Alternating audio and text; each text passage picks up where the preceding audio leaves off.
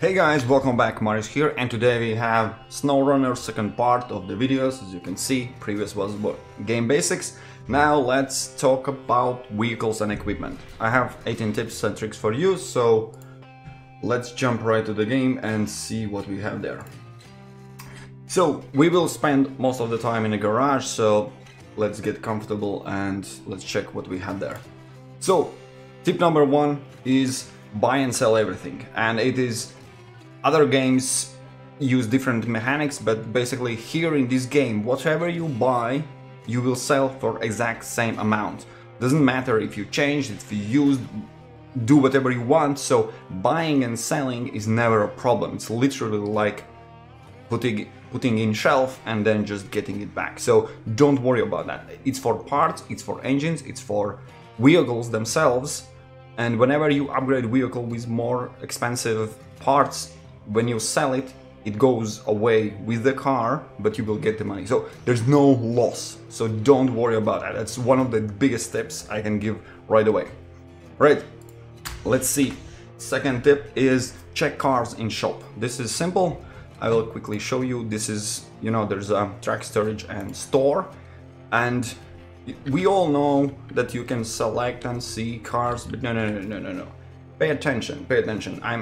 I'm in front of the buttons, but if you press spacebar, you can open and see the car, and this is really crucial because not all cars can have the same add-ons, can have the same wheels. Some of the cars don't use wheels with chains, so in snowy maps it will be a problem. So you can do a deep inspection in every car. I will just, let me find one of the cars, for example, Pacer. Yeah, I have this one. Interesting part about this vehicle is you can never upgrade the the engine. It will always stay the same power to weight ratio, which is good at the start, but later on there's no upgrade, so just be aware of that. All right, so you can inspect and see and find what and how you can manage your fleet, right? Okay, tip number 3 is get vehicles from quests. This is something no-brainer, but I need to put it here. Let me just show you quickly. If we are speaking about, let's say, the same off-road vehicles, those prices are pretty steep. They go beyond 100,000, which means cars are most expensive parts. Afterwards, purchasing something like engine or something, let me check. Yeah, I have purchased them, but they cost up to 11,000 something, so cars are really expensive. But that's where you need to manage your money, and easiest way is focus on getting those tasks done that provide you some car, because you save literally 100,000 bucks right away by not purchasing the car, but just the parts, okay? If you get free vehicle. All right, point number 4 is recover discoverable vehicles. Let me explain. There's just one little trick. When you find I can show you, I have all of them collected, but there are cars where you need to drive, see them, drive near them, and it's like, okay, you discovered me, it's your car now. Most of the time, these cars are without fuel, broken, no engine, all the problems. The thing is, you don't need to fix them. You can literally change the car and recover it. That's why this tip is there. Just recover it and have it fully repaired, because it's most of times they are in middle of swamp, some high mountains, and some really hard to access areas. I need to mention, there is a quest, there is a literal task that says fix a car and in reward you will get it. That's different. Then you need to fix it in order to get it. But these cars that you need to only discover, don't bother repairing, don't waste materials on them, honestly. So here you go, that's a tip. Tip number 5 is items are shareable. Okay, now we jump to the actual garage and let me show you. The thing is, it's I will mention it so you guys see. For example, if I pick one car and I see different engines, let's just quickly check the 6V 18,000, 1800, 1900, sorry, I'm bad with numbers. But anyways, you see these three types of engines. If we select another car and jump again engines, you see these are exact same, and I have exact amount. This is crucial to keep in mind, because sometimes for one vehicle you upgrade an engine and there's a leftover, right? The old one. But for other car, that old one is the best it can use. So be mindful, and still the first rule applies, you can sell and buy and there's no problem, but these engines, and not only engines, other parts like tires and winches and all that, they are shareable. All of them are shareable. So if you don't have money, but you have the part on some other car, like for example, most used, I have only one of them, this crane for loading goods. Just use the car you have it, or take it off and put on another car. Simple as that, right? Okay, let's see.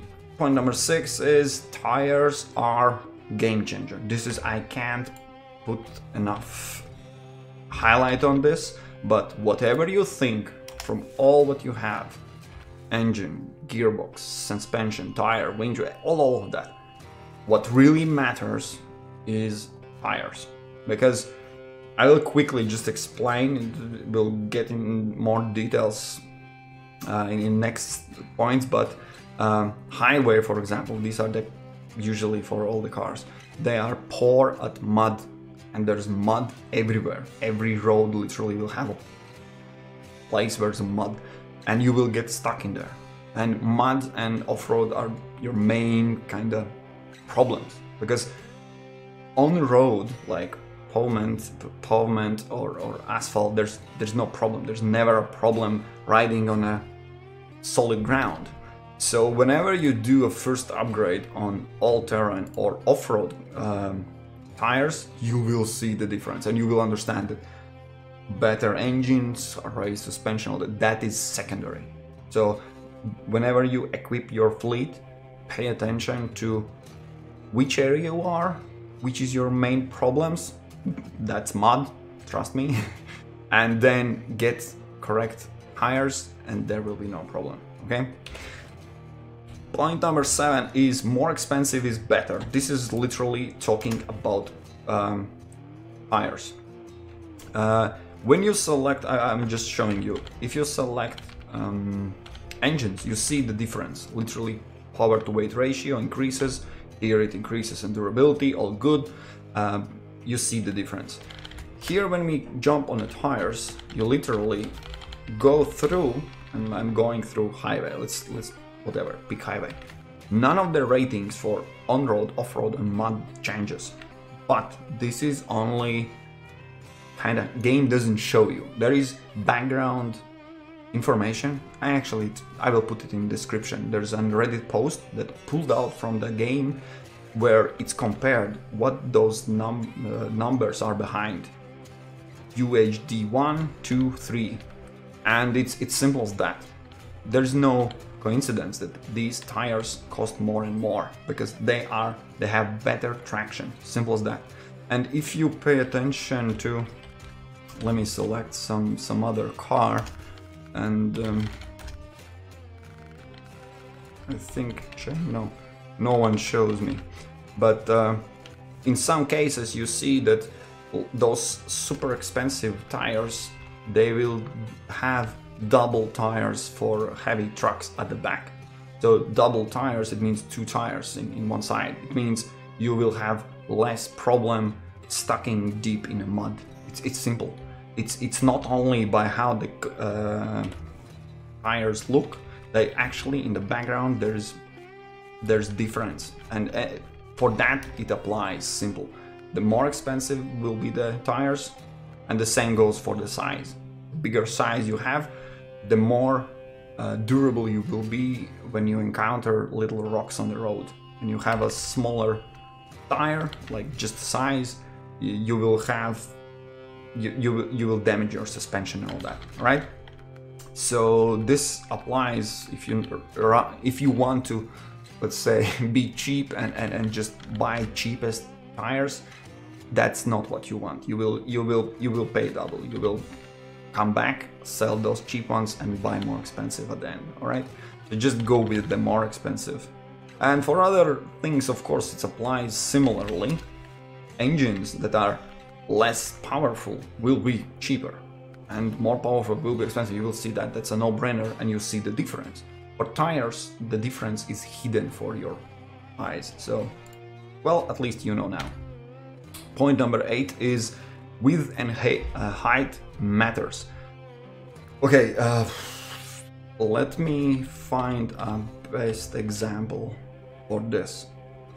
Best example, okay, I remember what I thought I will show you.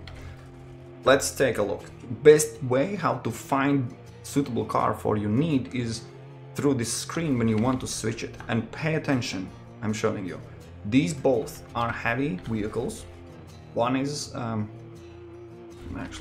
we'll use Pacific and Longhorn. And pay attention on the pavement, it doesn't change. It is the same. Come on, game, why are you lagging?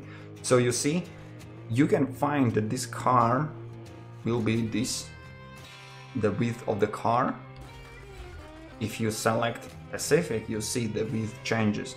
It's literally paying attention to these little details. You will find that this Pacific is at least one tire in one side, so on other side the same. So the width of this car is totally different. And if you are talking about height the same, you just selecting those cars, you see how the dimensions change. And it matters, it all matters when it comes to hills, to turning over, to getting stuck in mud. Those all are physical parameters that you need to be aware of. An easiest way to kind of compare is just, for example, you see what the height of Fleet Star and Longhorn. And yes, Longhorn is way higher. It's just simple as that. This Fleet Star is more to the ground. Okay, the width is not the same, but anyways, when you pick a truck for your need, just that's the easiest how you, because there's no number or given data what's the length, height, width of the car, and not even the how much it weighs. Okay, so that you need to find your own on your own. So now you know how to do that. All right, next point we have is this is really important. Point number 9 is raised versus stock. The first, I was super excited. Let me find my best car. My favorite car is this one. And I was super excited when I had it raised and I put biggest tires, and it was amazing because I can totally ignore little rocks on the road. But there's a cost, and this is why it's a simple point, but I need to put emphasis that when you are in hilly area where it's upside downside and there's this potential problem with, well, getting your car wrecked. And remember, when trucks are being turned over and all of your supplies are on the ground, basically that's it. If you don't have a crane, start over, right? So that's not what you want. So first thing what you can do, and what I did, and in many cases, I'm simply coming and I have another set of tires, small ones, and I remove that raised. I'm not raising. Why? Because the car now is closer to the ground and it's not getting rolled over on the hills so easily. So there's always a price for having raised or stock. And don't think that it says stock, it's like, come on, stock is worse, everything is improved by raised. No, no, you literally change one problem for another problem.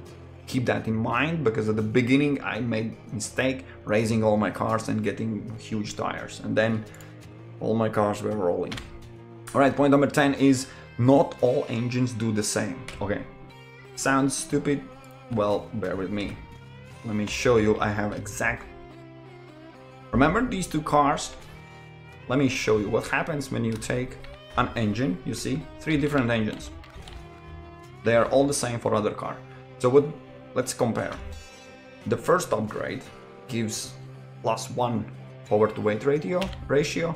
If we pick the last one, Westline, it gives me +2 weight ratio and it costs me more fuel. Right? Simple. We see the difference of engines, right? Wrong. Let's see. Let's take Fleetstar. Exact same engines. First upgrade gives another power to weight ratio. We knew that. Second, if we select Westline, look at this. There is no benefit. There is not enough difference for this car. Power to weight ratio doesn't change. The only thing what I get is it's more durable. But it's exact same engine. So you see, the same engine for one car literally gives me more durability, for other car gives me more power to weight ratio and increases power consumption. So whenever you have an engine and you think like, this is worst, test it out for other vehicles. It is suitable and find out if it's actually not better for other car. For example, here I don't care about durability. I will stuck with this engine, right?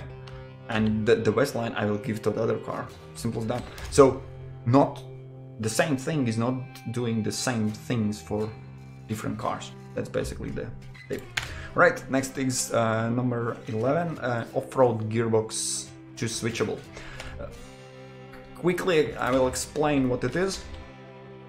For example, this is my favorite car. Why? Because you see there's 4 wheels drive and a differential lock is always on. You can't turn it off. It's always on.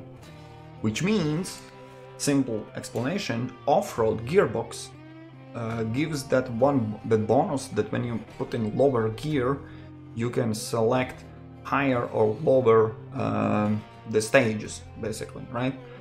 And the thing is, in most cases you put in a lower gear because you are stuck and you need to tune on different differential lock. For this car it's always on. You literally don't need that extra few gears. So this off-road gearbox can be used, and of course there are other bonuses than this, but what I'm saying, most you will benefit if you put this off-road gearbox for, as you can see, where the different lock can be switched on and off. So the case is simple. You get stuck in the mud, you have to enable lock, then you put in lower gear, enable the lock, now you start moving, but you move really slowly. And then if you have off-road gearbox, you can put in lower plus gear and make the car go faster. So literally this gearbox best suitable is with where this differential lock is not always on. Tip number, alright, the last tips in this area are my favorite. So laugh if you want, but point number 11 is snorkel time, and let me quickly explain what it is. Every car has this snorkel, and no coincidence, they are not under visual upgrades but under actual upgrades. What it means, please pay attention, because when you drive through waters or swamps, you will see how far water gets in your cabin. Like, is it covering up to the glass? If it's not, this is where you see. With this snorkel I can go about this deep, then the engine will start getting damaged. And if I take, and yes, this car has this raised one, I can go below water levels all the way. So this snorkel this is not just a how to say, visual upgrade. Pay attention and pay close attention. And if I'm currently showing you just trucks, it is really important for these small cars. If they are not raised, if they don't have high, it doesn't have even, this one had, doesn't have high these tires.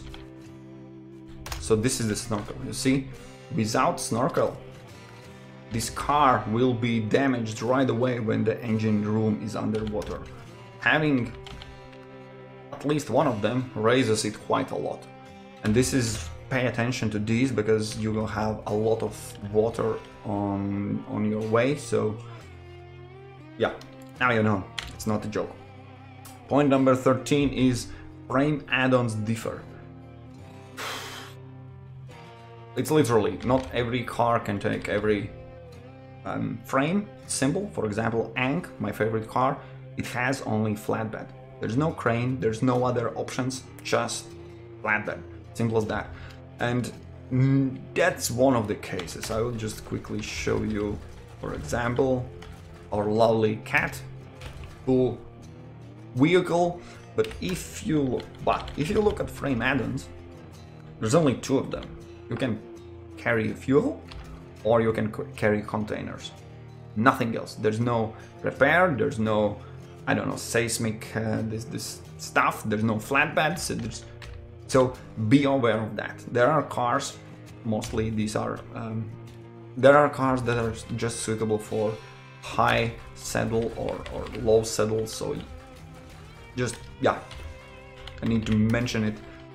Otherwise, I had the same impression that every car can be turned into whatever you want. Not exactly. This car specific has only one way. It can pull these, how you call, trailers, right? High trailers. And of course you can low trailers as well, but just, okay, now you know when you make your fleet and equip your vehicles. Point number 14 is give crane to heavy vehicles. It's simple. For example, we know that Pacific can't wield crane, Ankh as well. But for example, if I have to choose between Fleet Star or I don't know, they look heavy, right? So crane is something where you need heavy vehicle, otherwise it turns around and you will crash, and that's not what you want, okay? Simple, but still advice. When you need to do, there will be quests where you will be required a crane, okay? Point number 15 is Autonome winch for scouts. I will just show you. It's again my opinion. Others will say no, you can skip it, but only scout vehicles. Come on. Only scout vehicles, when you open a winch, there will be autonomous scout, which means if your car turns around and starts rolling on the hill and you end up with engine disabled, stalled, this autonomous scout, this winch, still be working. So you can actually winch yourself and turn your car around and continue without losing all the progress where you are. This autonomous scout winch is not available for heavy trucks and any other vehicles. So it's only for scouts, and in my opinion, compared to extended, advanced or high power, this autonomous, trust me, it gets you out of the situation where your car is upside down and you're like, oh damn it, now I need to bring some other car to turn you around. This little winch saves a lot of frustration and problems. So my advice, whenever you can have it, get it for scout. For scout, the little vehicles that you are using for heavy, hard accessible areas. Right, point number 16 is there are no just visuals. So this is something I learned in the hard way. Let's take a look, for example. Okay, let's take a car. You see there's customization, upgrades, and then there's visuals. The game kind of represents like, these are just visuals. Wrong. This is not just visuals. Oh, there was one car I wanted to show. I don't remember which was what. I think this was. So let's take just visuals and take front side. No, front bumper. So you see, this is a front bumper, and if you upgrade it to this one, nothing happens. But here, pay attention. These lights, they actually are turned on when you turn on. They're kind of just visuals, But when it's nighttime, and I specifically chose this car because the headlights are really low, and sometimes when you're driving downhills or something, you see nothing without these extra lights. Simple as that. And that's not the only thing. Let me find the horns. Okay, those are ridiculous. But for example, roof fog lights, they're also working. They're under just visuals, but actually they are giving more than that, right? So pay attention to just visuals things, because they are also changing and improving your vehicle in other ways. And both next two things are, when I'm mentioning, are related to this one. Tip 17 is lights blink, and not all lights, don't get me wrong. I'm speaking about this ridiculous thing, these, I don't know, beacons, that's how do you call them.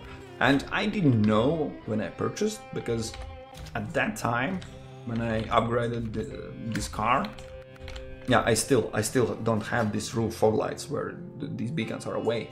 It's lock time, not that level yet. So I purchased next best thing, and these damn beacons, they're all the time. Doesn't matter if you turn on or off light, they are all the time kind of, I call it blinking, I don't know the word for it. So they are flashing, right? It gets annoying, okay? The only thing I want to give you a heads up, it's annoying. So you know these visuals are. And last point is exhaust outside. Oh my goodness, please guys, don't do it. Let's switch to visual side, and this particular car, my favorite car, I drive it all the time around. And this is the stock exhaust, and I'm like, I want something better. Doesn't. And they're like, oh, look at this muzzle, this huge pipe looks awesome, right? Wrong.